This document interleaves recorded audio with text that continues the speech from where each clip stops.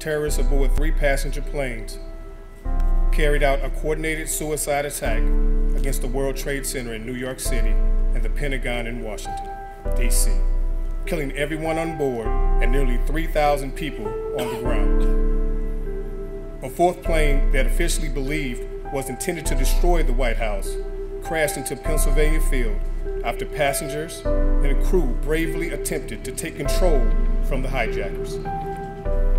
Everyone on board the 4th plane perished. United, we fought for our liberty and won, and united, we stand. That is also the lesson of September 11th, 2001. 16 years ago today, we, the people of the United States, united in the face of terrible acts when 2 hijacked airliners struck the World Trade Center in New York and the 3rd slammed into the Pentagon. Nearly 3,000 people were killed. The toll would have been much worse, but for the hundreds of selfless acts that day. It was the most devastating attack on America since December 7th, 1941, when nearly the same number of people perished during the bombing of Pearl Harbor. But here's the thing about America.